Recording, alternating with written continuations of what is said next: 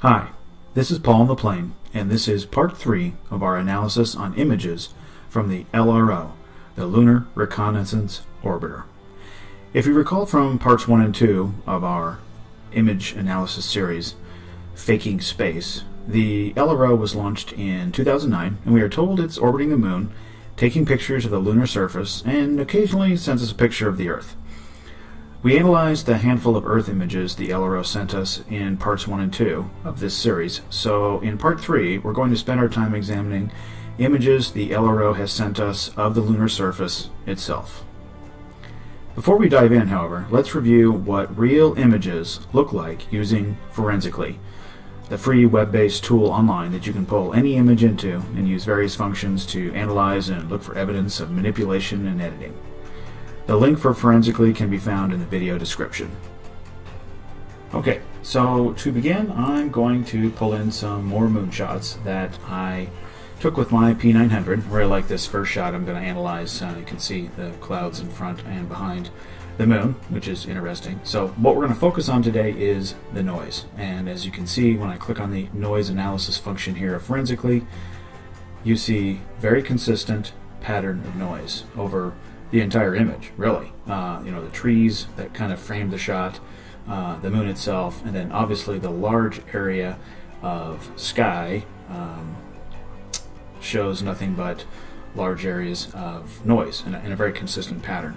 You could also sometimes use the error level analysis tool like I'm doing here to just see if there's any anomalies, looking for something that might have been pasted into the image or something like that. And as you can see, the colors here are pretty consistent, and as I crank the JPEG quality down, I'm looking for evidence of manipulation of the image, looking for anything that might appear to be out of the ordinary, and not finding anything. And that's because this is a raw image straight from my camera, Coolpix P900, and I just dragged it right onto my computer.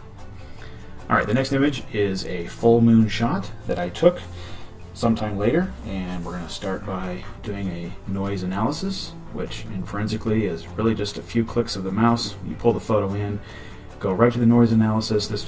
This image was quite large, so it takes a few seconds for it to load up, and as you can see, when I apply the noise function and slide the opacity slider up there, you can see a very consistent pattern around the object and over the object of noise. And then again, going to the error level analysis tool, looking for evidence of any copy and pasting. Does this look like that this was pasted over a black background with all the noise? Wouldn't appear so. And then as I crank down the JPEG quality, actually you start to see the cool ambient light that the moon is giving off here. Some very consistent patterns around it, what we'd expect to see from a real raw image.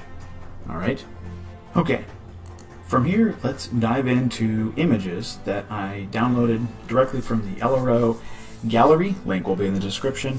Picked out some very interesting photos here. There's tons of photos on there, but I picked out the ones that I thought were the most interesting, and we're going to pull these in one by one, and we're going to do our noise analysis, and in a few of them I'm going to do my ELA analysis, and I'm looking for what you just saw. I'm looking for noise. This photo here, as you can see, of an interesting shadow, kind of a cone-shaped shadow, but when I pull the or apply the noise function, where's the noise in the shadows? And that's the problem with these lunar images. I'm going to just start right off the bat by stating these shadows appear to be completely just added after the fact. They don't appear to be natural whatsoever. They are simply modifications to the image itself. And as you can see, when we are pulling these images into Forensically, when we are applying the noise function, the ELA, error level analysis, we do not see consistent noise patterns. We're seeing evidence of manipulation to the image, things added, and that's what we find in tons of these photos in the LRO gallery. Here I even go into the luminance gradient and looking at the interesting patterns and not seeing any texture whatsoever in some of these parts of the photo. Let's pull in the third one here, and these get very interesting. As you can tell, you see some shadows there, and just look at the edge of the shadow there. You see how it's not very sharp. You see it almost looks like it's a kind of a fuzzy shadow there. That would tell me that the object that is casting, or the surface there that's casting that shadow, would also have that same effect. It's not sharp at all, which is interesting. Then when I slide the opacity slider up, you can see some noise, you can see lines of noise, but what are these boxes? What is that box there, and why isn't the noise consistent throughout the entire shadow? This is clear evidence of photos that are manipulated, things that are being added after the fact. We don't see any consistency at all. You see a number of anomalies, irregularities in the photos. What's that perfect rectangle doing in the bottom of that photo? If we go to the ELA, you can see the colors even provide a little bit more of a contrast to see the irregularities in this photo, in these shadows that are clearly added after the fact. Does that look like the real images that we analyzed at the beginning of this video? As you can see, very, very different. All right, we'll go to the fourth one. Here's a couple of what it looks like islands in the sea, but these are supposed to be obviously peaks, not in the shadow. You can see some noise in there. As you can see with the magnifier, you can see that some noise is showing up. So as we lighten up this photo and bring the noise to the surface, you can see parts with some consistent noise, and then it slides into parts that don't. And as you recall from those other photos that we did, a very consistent noise pattern, but these photos of the LRO, nothing of the sort. Very, very weird stuff going on here. Alright, moving on. This is a very interesting one because of the fact this shadow has a kind of a different edge to it. The very left of the shadow is pretty sharp, and then it gets into kind of a blurry edge to the shadow. You can see the other shadows there not showing any noise. When I increase the opacity slider up, looking for noise and not seeing any. Completely black. These are obviously added to the photo and not occurring naturally. We do the ELA, and what is going on with this shadow? We've got a shadow in a shadow. We've got some very, very weird stuff going on here. Very inconsistent with what we would expect to see of a real photo. And as you can see, as we use the ELA analysis, we can really put a contrast in the different areas that had been shaded. My guess is that they started with a smaller shadow and then decided to expand it, and we've got some layering going on, and I think that's what the ELA is showing us. Alright, moving on to the next photo. This also shows kind of a sharp edge to the shadow, and then it gets a little bit softer, a little bit blurrier, not consistent at all with what we would expect to see in real life. And you can see a little bit of noise in there, again, using the magnifier. What we're going to be looking for, again, is consistency in the noise. So as I crank the opacity up to see where the noise is, you can see a little bit of inconsistent noise, but not really a pattern to it at all. Some parts with and some part not. Sometimes, again, we have to use the ELA to lighten up parts of the shadows, be able to use a contrast in different colors. And so as we crank down the JPEG quality, raise up the error scale, we can start to see the differences in the image, and some really, really weird stuff going on here. And this is clear evidence of photo manipulation, editing of the photo, and then being told that this is real, and it's nothing of the sort. Alright, the next one we're going to pull up is this one here. Again, we're just looking at these shadows, looking for noise, looking for any inconsistencies. You can see by the number of these photos, there's, as I mentioned in part 2, enough photos here with these anomalies, lack of noise, inconsistent noise. You know, what's this? You've got noise just kind of in the middle of it, but the outline of the shadow doesn't have any noise. Very, very weird stuff here. Enough photos in the gallery here. As you go through them, what you're going to find is enough to bring enough reasonable doubt for any, reasonable person that's looking at these, that they're full of inconsistencies and anomalies and don't appear to be real whatsoever. So here's an image that is throwing a big shadow, a peak, with a large shadow. So let's do our noise analysis here. Don't see any noise with the magnifier. Looks just like black pieces that have been pasting over it. But when we raise the opacity slider up, we can see that there is some noise. Now it's not consistent as we would expect to see, but you can see that there is noise. However, you can see that the edges of the shadows don't have any noise. So a for effort there, NASA, trying to add noise. It looks like you missed the edges of the shadow. Next time, you're gonna have to try a little harder. Alright, just a few photos left, and we will wrap up for today. Let's pull this one in real quickly, just looking at a couple more shadows of some areas that are hidden from the sunlight. Again, as we would expect, seeing a pattern here of no pattern of noise. This one here that I'm pulling up now reminds me of Yoda. Looks like Yoda with some ears there.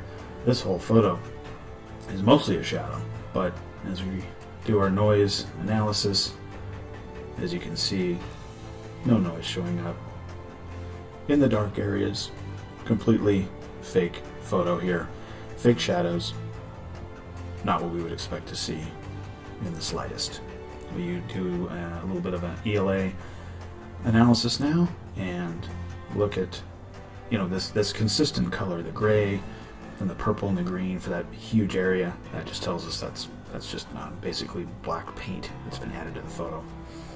Alright, the last one we're going to look at here from the LRO image gallery.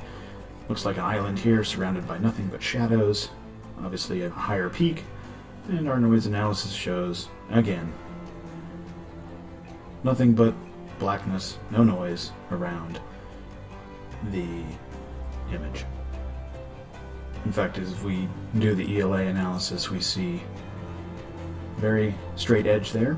This coloring around the image shows clear manipulation, and an edge that was added later as the shadow was added.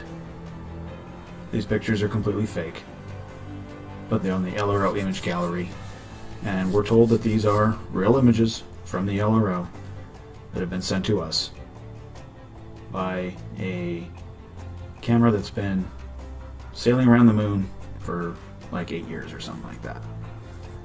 You be the judge. Alright, before we wrap up, I've got a little treat for you. Here is a image that I wanted to share with you. It's an image of the Earth, and as you can see, just floating there in space.